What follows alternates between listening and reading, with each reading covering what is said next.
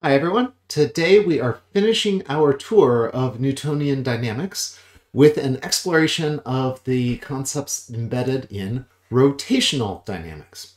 So as we've built up our knowledge through the semester so far, what we've done is we've started with the motions of point particles. Then we explained why those zero-dimensional masses will move through the process of forces. Then we've turned around and described how extended bodies will rotate and how they move. And now we discuss why they move. So we need the analog of forces, we need the analogs of energy, and we need the analogs of momentum that we associate with our extended bodies undergoing rotation. So our analogies continue with the action that we have in with linear descriptions of motion. And here we're going to, instead of talking about the forces that lead to accelerations, we are going to introduce the topic of torque. And torque is the thing that creates angular accelerations. Similarly, forces acting through distance do work, and torques acting through angular displacements also do work. We do not need a separate description of work for rotational and linear motion because they are both creating energy. Just rotational energy comes from the work that's done through torques acting through angular displacements. Finally, just as forces over time create impulse, which then change an object's momentum, those torques acting over time end up changing angular momentum. And so we're going to build up the ideas today of torque and angular momentum. We focused a bit on work and energy last time, but we'll sort of develop some of those ideas briefly. But we're going to focus a lot on the torques and the angular momentum. So let's get to it.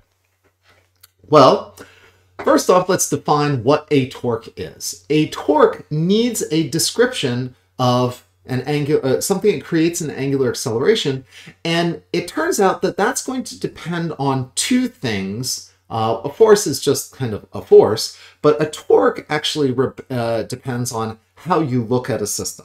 So a torque is going to represent how much force is applied to an object that's going to rotate and how far from the axis of rotation that force is acting.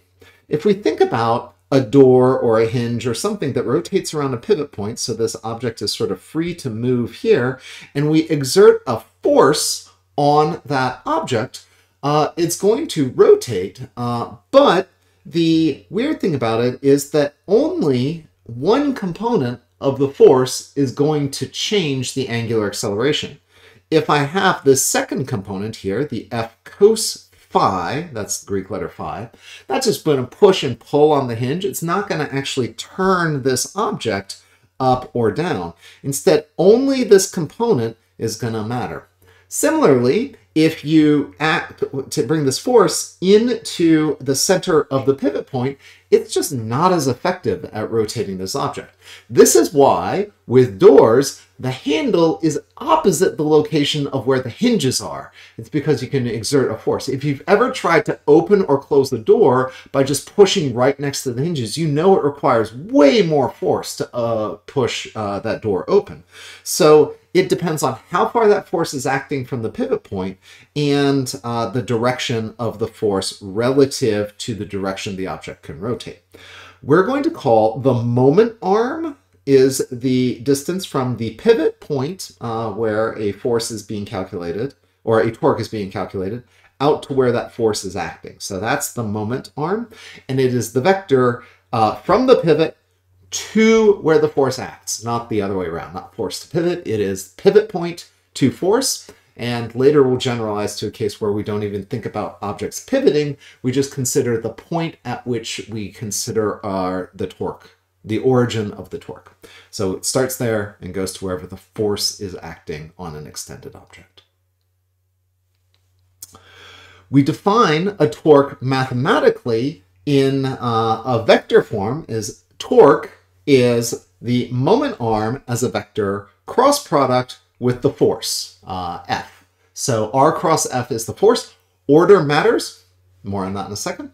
We can consider the magnitude of a torque here, and we'll just use that as a single letter tau, which is the moment arm, length of the moment arm, times the force times the sine of the angle between those two vectors when they are slid over and placed tail to tail. So if I have a pirate wheel here, and I consider that you used to steer pirate ships, this is the moment arm here, R comes out. The force is acting, or sort of spinning the pirate ship's steering wheel. To calculate the angle between them, I take this force F and I slide it down so that it is tail to tail, and that's the angle that we calculate. So that gives us our angle and our definition of these two, even though the force and the moment arm will have kind of a tip to tail relationship. Put those tails together to figure out the angle between them. Okay. We are going to also often focus on a two-dimensional object, or sort of a one, like we're kind of look at a system from the top down. In which case, we are going to end up defining the torques as if we are looking down on those objects along the positive z-axis. And so that means we're going to give some signs to the torques. And if we're looking down along the positive z-axis, that means that when an object is rotating counterclockwise, we're going to give that a positive torque, kind of in the mathematics sense, measured from x equals 0 line in the counterclockwise direction. That sense of angle, we're going to give that the direction and call that positive torque. Similarly, negative torques are going to operate clockwise. So if I have this axis system here, x and y, in this case, the z-axis is going to be coming out of the plane of the screen towards you, poke you right in the eye. So watch out for that z-axis right there. And that is, and when we're looking down on that, counterclockwise torques will be positive and clockwise torques will be negative. So let's think about how to find the net torque around this axle O if we have kind of a two axes, two axles, where we have an inner radius and we have an outer radius here. And we have one force that's acting on the inner radius, and then these two forces here are on the outer radius. So we just calculate the net torque by adding up the individual torques all together. So we can just calculate. I'll start out here and call this torque right here. This is going to be tau 1. And tau 1 is going to have a magnitude that is going to be, I think we'll need a little room. So tau 1 is equal to RF sine of the angle between them. As I've defined it, it is acting a distance of A from the center of the axis. It's spinning around here, and it is going in the clockwise direction. So we're going to say torque number 1 is going to be equal to negative A, or let's put in some numbers here. So it's going to be negative. The axis here is 1 meter, and then the force on that is going to be 9 newtons. And the angle between these two vectors is going to be 90 degrees, sine of 90 degrees. And you can see that if I imagine constructing this axis right here, heading out from the pivot point out to where the force is acting on it, and then I slid this vector over so it lined up tail to tail. I think I can actually do the sliding. Yeah, there we are. Like that. Then it is going to have a 90-degree angle between them.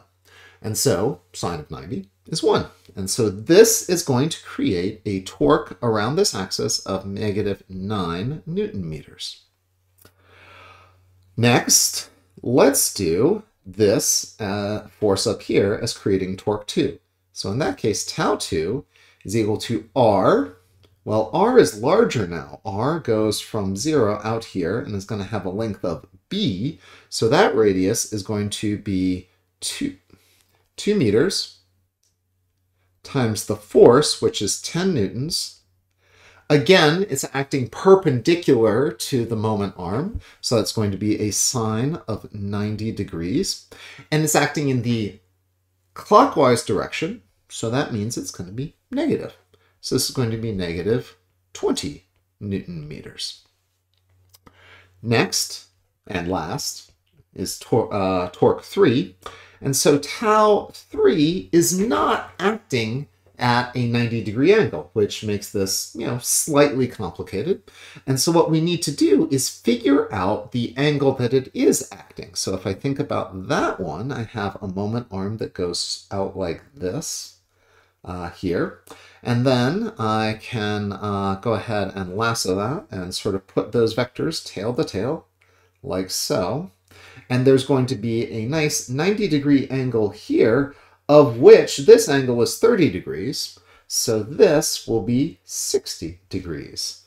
So we have that the torque there is going to be 1 meter times 12 newtons times the sine of 60 degrees, and it's going to be acting in the positive direction. And so that's going to be equal to plus 10.39 Newton meters. And if I add up tau 1 plus tau 2 plus tau 3, I'm going to get that's minus 18.6 Newton meters. So that's how we calculate some torques given there. There's a lot of sliding vectors and figuring out angles between them. I keep saying the unit Newton meters, and that's kind of interesting idea. It sort of falls out of the equation here. It's, moment arm is in meters, force is in newtons, and angle, the sine, has no units. So it's a newton time a meter, but it's also a joule, right? Because a newton times the meter has the same units of joules. This is just kind of a coincidence of being a force times a distance here. We usually keep this distinct in our head by calling the units of torque Newton meters and then calling the units of energy joules, because they are not the same concept. So I'll be kind of particular and say, oh, it's just the Newton meter. It's kind of shows up in similar mechanics. Torque is the component of the force that's perpendicular to a moment arm. Work is kind of projection in the parallel direction. So these end up being very distinct concepts. It's neat to know if you are an automotive aficionado, you sometimes will hear engines as providing a certain amount of foot-pounds of torque. It's the same idea. It's a moment arm times a force. And so that's kind of the imperial unit for torque is a foot-pound. And because we live in North America, that makes the units come out in the imperial values when you're describing engines. Don't even get me started on horsepower again. Anyways, so foot-pounds of torque, Newton meters of torque, we leave these as distinct units. Now, much like other things like potential energies or kinetic energies, these depend on your choices of origin. But the description here for the torque is quite physically meaningful. Potential energy is less important, but kinetic energy depends on your frame of reference. Torque also depends on the specified axis. So the torque always has to refer to the torque with respect to a specified axis. And usually we're going to pick the axis around which the object is rotating. Sometimes we'll have some more freedom, which we can abuse to our advantage. So coming back, it's worth remembering that torque is a cross product of a force, of a moment arm times the force. And so we should remember some key properties of the torque vector. First is we get our direction by using the right-hand rule. You put your hand out along the moment arm, and then you turn your hand in the direction of the force, and then your thumb will point in the direction of the torque.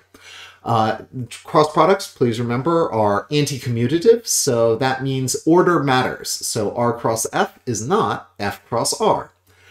We can distribute the cross product, so A cross B plus D is A cross B plus A cross C.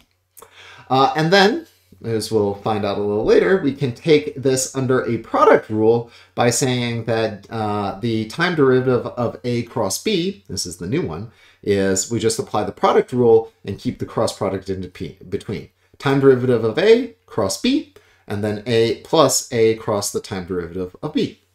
Product rule.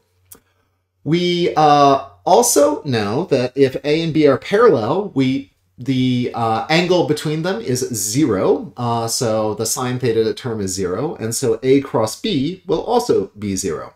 Similarly, if they're perpendicular, then the magnitude of A cross B is just going to be the magnitude of A times B, and that sine phi term is going to be equal to sine 90, which comes out to be 1. Hence, we get AB.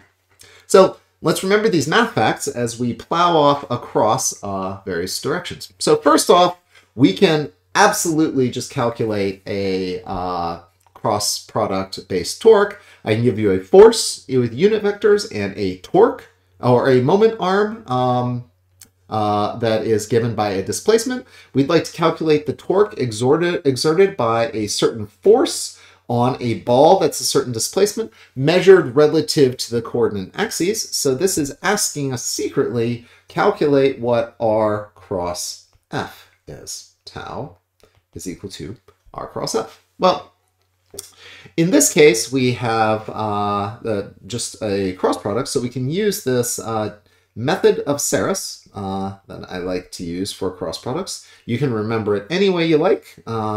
I'm going to write this down, and then the first thing I write down is the row for R, and then I write down the components for F in terms of the unit vectors. So R is units of minus 1j plus 5k, so its ith component is 0, its jth component is negative 1, and then its kth component is 5. And then the force is just going to be 3 in the I direction, minus 2 in the j direction, and 0 in the k direction. And then what we do is we write down ij again. We repeat the entries underneath them, minus 1, minus 2. And then we calculate the positive components by multiplying those three things together and adding them up. So this is minus 1 times 0 times I hat, 0, plus 15 j hat plus 0 k hat. Then we come back and go the other direction and ascribe negative signs to those products. So we do these diagonals going back in that direction. And so then we get that this is, we add plus, or sorry, I should say we subtract. We do minus, and then this is negative 1 times, negative 1 times 3 times k hat. So that's negative 3, and then there's the negative in front. So that gets us to become plus 3 k hat. And then we do negative 2 times 5 times I hat. And then we subtract that. So it's plus 10 I hat. And then we have 0 times j hat. And that's just 0. So then we collect like terms, get some cancellations, cancel, cancel. And then we find out what we got. We got the torque is equal to 10I plus 15J plus 3K Newton meters. So if we need to calculate vector torques and we have units in components, we just calculate the cross product that way. We're going to mostly rely on the RF sine phi construction and the right-hand rule, but it's good to know that we can do this from arbitrary unit vectors. Okay, moving right along. Torques create angular accelerations, and the way we can sort of see this is imagine a particle on a circular trajectory that is kind of held together there by the normal force, or a force that is creating a normal direction acceleration of magnitude v squared over r. And then the tangential component there is going to be the thing that accelerates it. So if we think about this thing that's creating the angular acceleration, I just want to note first off that the torque from the normal direction force is 0. So there is no torque from that. And so we only consider the torque for the tangential direction force. And if we think about that, this little particle here is being pushed on by some net force, so it experiences an acceleration m times at. So the tangential component of the acceleration is but from the sum of the forces in the tangent direction. Now, let's consider this in terms of magnitude. Well, we see if we take this expression up here and multiply both sides by r, you notice that r times f sub t is the torque. And then that's m times the tangential acceleration times r. And then we'll rewrite the tangential acceleration as r times the angular acceleration, kind of undoing what we usually do. And then we'll collect our r's and we get m r squared alpha. And then the clever person will note that, wait, mr squared, that's something we've seen before. Well, that's the moment of inertia. And so then we end up with an expression that says that the sum of the torques is equal to mr squared, the moment of inertia, times the angular acceleration. And we can write down this for a bunch of objects acting in a rigid body, or in a rigid body, and we get that the sum of torques is I times alpha for an extended system by generalizing a point particle. And the rule that we've learned is that by counting for things under this moment of inertia, adding up mr squared over a distributed body, we get the right component. So this is neat because it gives us our analog of Newton's second law. We have the sum of the forces, or the sum of the torques. Torques are like masses, or torques are like forces. That's the actual word. The moment of inertia is the equivalent of a mass, and sort of like a mass. And then alpha, the angular acceleration, is the equivalent of a linear acceleration. So this is F equals ma, just angular style. Well, let's actually do a little bit of an application here. So a solid cylindrical axle with m and r as specified in a car is subject to 300 Newton meters of torque. If it starts at rest, how fast is it rotating after 2 seconds? Well, we know that the sum of torques is equal to I times alpha, and we'd like to figure out that there's only a single torque, so this just says that sum of I alpha is equal to torques. I'd like to know the angular acceleration, and that's the torque over the moment of inertia. And then if I want to figure out, it's a constant torque, so constant angular acceleration, then the angular speed at a certain time is the initial speed plus alpha times t, and that is going to be just equal to tau over the moment of inertia, torque over inertia, times time. And that's because the initial angular speed is 0. So we are happy to just stick in our torque, which is 300 newtons per meter, or 300 Newton meters. It's not a spring. Divided by the moment of inertia, which is 1/2 mr squared. So I should note that up here, I is 1/2 mr squared for a solid cylinder. That's where that comes from. So we get 1/2 times 100 kilograms times the radius, which is 0.05 meters, quantity squared, times the time, which is 2 seconds. And if I put it all in, I get an answer of 4,800 radians per second. So that gives us all the pieces that we need to solve a simple F equals ma problem.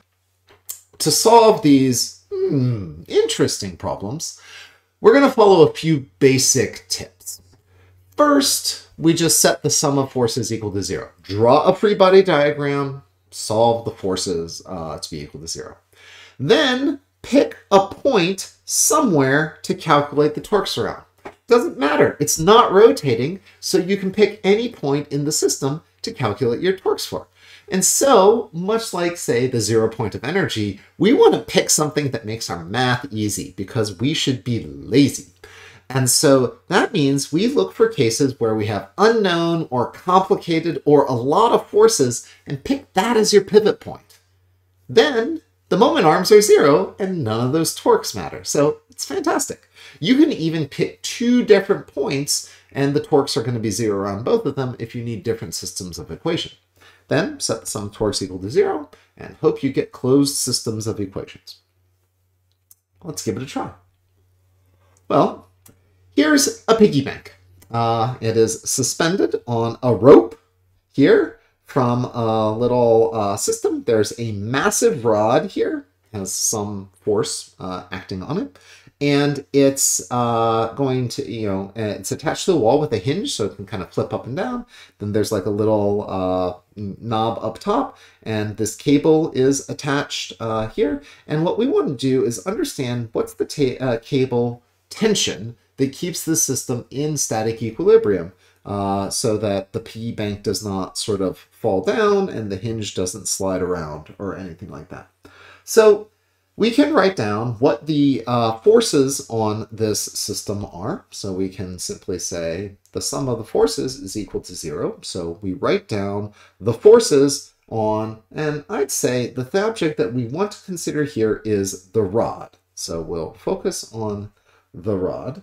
And when we look at this, we're going to see that the forces on this are going to be, okay, I picked the rod because it's kind of the central object in the system, and if it doesn't move, then nothing else is going to move.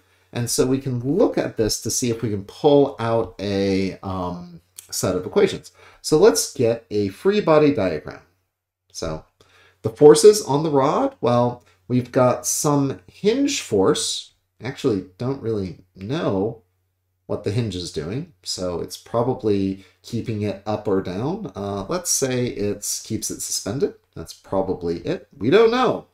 Seems complicated. Looks like it's a candidate for trying to ignore. We've got weight from the rod itself. So this is mass of the rod times g. That'll act right here at the center of mass. So mR times g is a force that's pulling down. And gravitational forces act at the center of mass in a uniform gravitational field, but let's work with that. So they pull down at the center of mass for the system. We have the cable force. So this is going to be T. We'll call that the tension cable in the cable there. We also have the case that we have a tension force. We'll call this from the cable.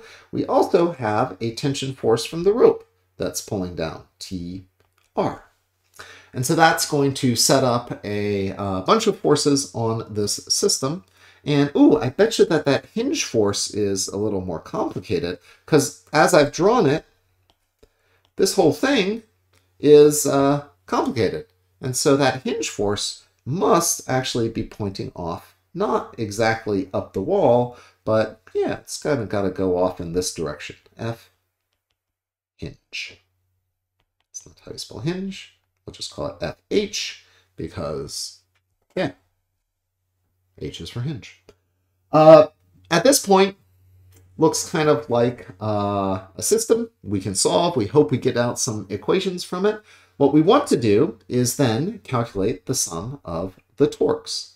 And as I've been kind of leading into here, we don't know a ton about the system and what this hinge force is doing. So we're going to pick a pivot point right here. So pick this pivot. And the reason why we pick that pivot is we don't know what the hinge force is doing. We can figure it out, and we just want to calculate the torques around it. Please, why don't you let us calculate the torques around this system? So we're going to pick that there so that there is no torque from the hinge force. But there are torques from the other three forces. So first off, we know that the tension in the cable is acting at a distance L from the pivot. So we write down T times L. It's acting in the counterclockwise direction, so that means it's going to be positive. and it's going to be pulling off in that direction. So that cable is pulling in towards the wall. And so the tension times L, and then we have to figure out the angle between them. So if we imagine the moment arm here, we sketch in the actual moment arm as a vector that looks like this. So it goes on up here. There's my moment arm vector. I am going to do that same trick where I'm going to lasso just it, I hope. Yeah, there we are. Yeah. I'm going to pull it up here. And then I'm going to, well, annotate it with a little vector head. And I'll just note that the angle between the cable here and the moment arm is going to be equal to the 180 degrees minus theta.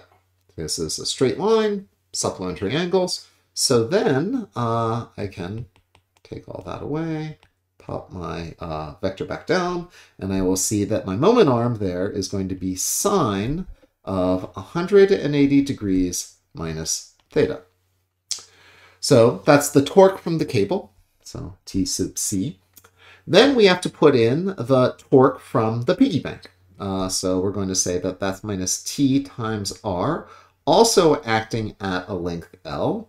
And then if we grab our vector there, we can pull the vector. We can pull the vector up here, take a look at it, and we see that the angle between that one here is going to be equal to, well, let's construct a little helper line right here. And we'll see that this theta is a vertical angle with that theta, and that's a 90 degrees. So this must be, overall, the angle between them is going to be equal to 90 degrees plus theta. So we are good. So great. So let's pop that moment arm back down there. Actually, let's pop that moment arm over there, get rid of it. We're done with it. The thing that we need to remember is that this has an angle between them of sine of 90 degrees plus theta. Finally, we have the torque from the weight. It has the same angle that the rope is pulling down because they're both pulling downward. And so that's minus M of the rod, or yeah, M, which is big M, times G. It's acting at a length L over 2, and it's acting at an angle of sine of 90 degrees plus theta. So we're basically set. We also know that because the piggy bank is in static equilibrium, it has a free body diagram that looks like T, and then T of the rope balances with the little m times G. So that means that T sub R I can replace up here with m G. And that gives me my expressions that I need. And of course, we're in static land. So this must be 0. Great. And you'll notice that we know everything in this equation except for the variable that we seek, which is the tension force. So let's solve for it. So we get that T in the cable times L times sine of 180. That's actually just sine. 1A minus theta is sine theta, trig identity power. And then we'll push the other two terms to the other side, which is mg times L, and sine of 90 plus theta is actually a cos of theta, plus big M G L over 2 cos theta. And we'll go ahead and we'll cancel out our L's, cancel, cancel, cancel, and solve for TC by dropping the sine theta underneath. So that gives us that the tension in the cable is equal to mg cos theta plus mg, big MG over 2 cos theta, all divided by sine theta. Now we can plug in some numbers to get the desired value here, which will be little m is equal to 5 kilograms, times g, which is 10 meters per second squared, honest. Cos of 30 is root 3 over 2, plus big M, which is the rod's mass, 2 kilograms, also times 10 meters per second squared. And that is divided by 2 times, again, the cos 30, root 3 over 2, all divided by sine theta, which is a half. And then it's calculator time. That's 104 newtons. So statics is just the beginning. Dynamics is actually when things leave the case where forces and torques sum to 0. And then we get into the case where the bodies are in motion, and they start to care about both the translation and the rotational dynamics. And one of the themes that I want to highlight through this section is that a given force in a problem will provide both an acceleration and a torque. You end up thinking you're double counting things, but it's not. It does both things. And that allows us to solve some problems under the action of the combined action of a force providing both torques and providing forces. We want to consider the case of rolling motion. And rolling motion means that what you see when an object is rolling along and is in contact with the ground at a certain point. So that point is going to have 0 velocity with respect to the ground. And that comes from like when a tire is rolling along. It's not moving or sliding against the surface. It comes down, touches the surface, and then lifts back up. Kind of also how feet work. And so what's happening here is that we have a specified relationship between the angular velocity of a rolling object and the velocity of the center of mass, so that the tangent velocity of that motion is 0 here. And so as this wheel rolls across this green expanse here, we always have the point that's in contact with the ground is going to have 0 tangential velocity with respect to the Earth. This leads to kind of a peculiar motion. So if you watch a point on the rim of a motion, this is an old stop motion photograph of a rolling object that has a little card that's been attached to the edge of it, and it traces out this weird pattern that's called a cycloid. And that's because it comes down, it touches the ground, and then it goes fast over the top. You'll notice that the spacing between these kind of decreases, and then it slows down. So it's this weird motion of what a single point on a rolling wheel looks like. And that arises from the combination of 2 pieces of motion. So a rolling wheel has translational and rotational velocities. And if we think about that, the vector sum of what happens if a round object is moving off in one direction, and it has some velocity vectors, and they're all the same, and they're all going in one direction here.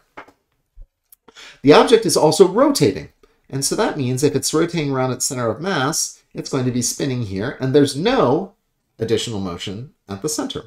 And then we just add vectors. Let's slide these 2 together and consider their vectors. Well, first off, at the center, there's no rotational motion, so the center of mass moves along with the translational speed. There. If we look at the motion at the top of the wheel, the translation and the rotation vectors line up. And so it's moving twice as fast along the top of the wheel. If we look at the rotational vector at the bottom, the translation is going that way, and then rotation is pushing back in the other direction. And so that balances out. So we get our desired v equals 0 at the bottom, and then these other vectors are adding at 90-degree angles, and so you get resultants that are pointing off in different directions, showing you the velocity vectors of every individual point on this wheel. So even though the wheel is moving forward at a constant velocity, the points on the rim are doing very strange motion, like so. And so they combine. And so you get that the top of the wheel moves fast, and then it slows down and to 0 when it comes into contact with the ground and executes this cycloid motion as we're going. But specifically, we get the relationship that this only works if the rotation speed is going to have the same magnitude as the velocity of the center of mass at the edge of the wheel. So we require V equals R omega for this rolling motion to work. And so we get problems like this. What is the angular speed of a car tire for a vehicle that is traveling at 30 meters per second if the radius of the car tire is 30 centimeters? This is just saying if you're rolling without slipping, then the velocity of the center of mass of the wheel must be equal to R times omega. Therefore, omega must be equal to V over R, and that is just 30 meters per second over the radius, which is 0.3 meters. And so that's 100 radians per second. As long as that holds, the wheel is not slipping on the ground. And so we get rolling without slipping as it moves along. I think that's a lot of examples. Goes through this in all the different flavors that we can see. I will note that we can consider the rotational work acting on a system. And we think about the incremental bit of linear work that's done on a rotating system as the force dotted with a tiny little step in the direction, which we'll sort of treat as linear, so F dot ds. But for a rotating system, that can just be the tangential force that's moving in that sort of small increment ds. And that little bit of arc we will write as r d theta. And then you'll notice that this F times t, or Ft times r, is equal to the torque times d theta. And so then we can integrate this expression up through this tiny little bit, add them all up, and we get a work, which is the integral from one angle to the next of a torque through the angle. And so then we can finally also make the note that this torque is equal to I alpha. And so then we can write down the integral of I alpha d theta. And so that is this integral, I alpha d theta. I'll rewrite the alpha part here as d omega by dt. It's the definition of alpha. And then engage in a little bit of change of variables by considering d theta by dt and d omega d theta. So basically do a sort of chain rule expansion. We know that the product of these two derivatives is going to get back to d omega by dt by the chain rule. But then we recognize that d theta by dt here, why that's omega. And then the integral of d omega by d theta, that's just the integral of d omega. So this is integral of I omega d omega, which is 1/2 I omega squared. And that's the change in rotational kinetic energy. We used an exactly similar formula by using the VdV equals ADS relationship in linear. This is the same reasoning, just applied in angular coordinates. So that's all I'm going to say about rotational work. We have a work energy theorem. It's well developed. I'd like to now turn to the relationships for energy. And we'll start, or for momentum. And we're going to start out with the scalar version of the angular momentum problem. And we'll define angular momentum as basically mass times velocity, but using the analogs of rotational products. So mass becomes moment of inertia I. Omega is the velocity. So we're going to define an angular momentum with a vector, or with letter L as the angular momentum. And we're going to use the same sign convention before. Positive is going to be counterclockwise rotation. And so this kind of follows the idea of a point particle moving around in circular motion. In that case, it's going to have a momentum that's equal to m times v. And if I take that mv, p is equal to mv, and I end up multiplying that by r, I'm going to recognize that that angular momentum L is going to be m times r squared times omega using this definition here. And I'll put one of those r's onto the omega, and it becomes mvr in circular motion. So we're able to kind of recognize that a particle moving around on a circular orbit is going to have angular momentum mvr, and that's the equivalent of I omega. So this seems like a good, workable, consistent definition. We're going to formally bring in the vector power and note that L is going to be R cross P, just like torque is R cross F. The R always comes first. And so that is the vector angular momentum, fixed. And then this vector angular momentum is also L for a rigid rotating object, is the moment of inertia times omega as a vector. Moreover, we can take the time derivative of r cross p and apply that product rule to say that this is dr by dt cross p, and then r times dp by dt. Now notice that dr by dt is v. That's the velocity vector, and we're going to cross product it with the momentum vector, and that particular term goes to 0 because anything crossed with a vector parallel to itself is 0.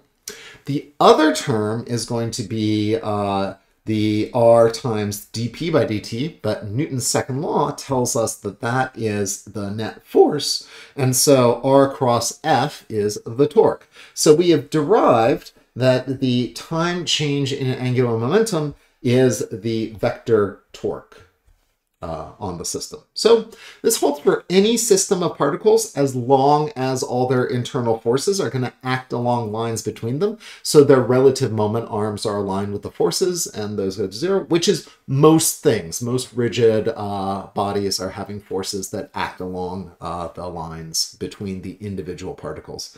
And that allows us to say, just for linear particle or rigid systems as a whole, we can apply this version of the rotational version of Newton's second law. So let's actually think about how to apply this. Well, first off, much like collisions and other cases, if we have no net torques, then we have a conservation law. The angular momentum of a system is conserved. And this is useful in a lot of things. Things keep on spinning, but it's also very helpful in cases where you have kind of radial motion in a circular system, because then there is no change in the actual angular momentum, and there's no torques because all the forces are acting along the moment arms to like pull things in or push things out. And these are often cases where we can really get a handle on there being a conservation of angular momentum. So let's think about this in this case. So we think about a playground merry-go-round that's spinning without friction once every 5 seconds. And the merry-go-round is a disc with a mass of 100 kilograms and radius of 2 meters. And a kid walks from the center out to the edge of the spinning merry-go-round. And we'd like to know what the rotational period of the system is after the kid walks out. So the way we do that is we consider this at the beginning to say, okay, there are no net torques on the system. So sum of torques is 0, and so L, which is equal to I omega, is a constant. So that means we can write down the moment of inertia before and the angular speed before is equal to the moment of inertia after times the speed, angular speed after. The moment of inertia before is 1/2 mr squared, and then this is 2 pi over the initial rotation period, t initial, r, and then afterward the moment of inertia is the same thing, 1/2 mr squared, but there's now a small particle on the edge, so we say that's plus little m r squared, new moment of inertia, it times 2 pi over t final. So then we can solve for t final. We will do some cancellating here, and we will get that the new angular period, t final, is equal to t initial times 1/2 mr squared plus little m r squared all over 1/2 mr squared, or T initial times, looks like 1 plus 2 little m over big M, which is equal to 5 seconds times 1 plus 2 times 30 kilograms over 100 kilograms, and that comes out to 8 seconds. So we took this, this is basically changing moment of inertia because it's purely radial forces. They exert no torques. Therefore, sum of the torques is 0. Now, what's weird is that particles moving in a straight line also have an angular momentum, but it's specified with respect to an observer. And so if you think about this observer here in red, watching a particle go by in moving along with velocity vectors v here shown here in blue, and a moment arm of that radius r, there's going to be a moment of inertia. So the angular momentum is I times omega. And if we think about the omega, that is going to be just the perpendicular component of the velocity. It's going to make it appear like this body, or this black particle, is moving around and you're changing angle on it. So it's going to have an angular momentum. And the magnitude of that angular momentum, and we're going to write this as mr squared, so r squared times mr squared, times omega, and that's just the perpendicular velocity component over this radius. So that is going to be the apparent angular speed, and then we're going to cancel out one of the r's. And we'll note that v perpendicular is v times the sine of this angle between r and v here. So I always like to showcase that this r sine theta is actually just this perpendicular distance here as well. So we can sort of think about this as just mrv times whatever the speed is, projected perpendicular to the line of sight. So at the minimum distance is when the angular speed is the largest, and we can kind of figure out what that component is for a given angle theta. So as an example, I like to run across the classroom at a fairly pokey speed of 7 meters per second. And so you can actually calculate what my angular momentum is just saying, oh, this is my mass times v times r. And if we're off at some angle, we're going to consider sine theta to be 90, which is directly in front of someone in the front row. Say they're 4 meters away, and you just calculate the angular momentum based on this distance here, how fast I'm traveling, and how big I am. Now, this means that different observers are going to see different angular momentum for a given particle. This is analogous to how you have different momentum depending on your what inertial frame of reference you're in. So this is going to matter that you actually have to pick an origin and figure out what your angular momentum is. Angular momentum does come with this vector nature. And we're not going to dive into too much detail about it here, but we'll wait until we're in class and can really see some angular momentum vectors in action. But I will note that since torque is the time derivative of the angular momentum, and that torque may not point in the same direction as the angular momentum, then you can actually have the torque changing the direction of the angular momentum. And this is often seen in a phenomenon of gyroscopes, which is there's this big spinning mass here, and it creates a angular momentum vector out along its axis, right-hand rule, where it spins, out it goes along the axis.